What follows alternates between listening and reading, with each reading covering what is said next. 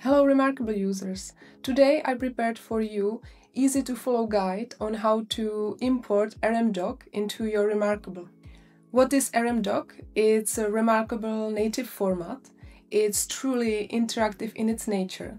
It can contain, you can see it in the video behind me, it can contain, for example, reusable objects that you can simply drag and drop, or productivity trackers that can be pasted into any notebook or planner. It can really transform your reMarkable into a personalized tool. I'm going to show you how to import RMDoc in two ways. First way is just simply using reMarkable desktop application. Please be aware that reMarkable desktop application is not the same thing as reMarkable website. 𝗦𝗵𝗽𝗀𝗀𝗀𝗀, it's not supporting RMDoc right now. And the second way is gonna be with USB cable. Let's dive in.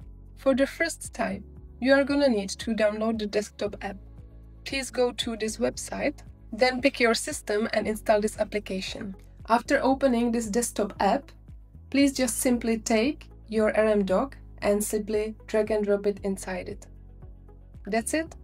For the second one, you are gonna need your reMarkable and original cable. First, you need to take your reMarkable and connect it to your computer with the USB cable.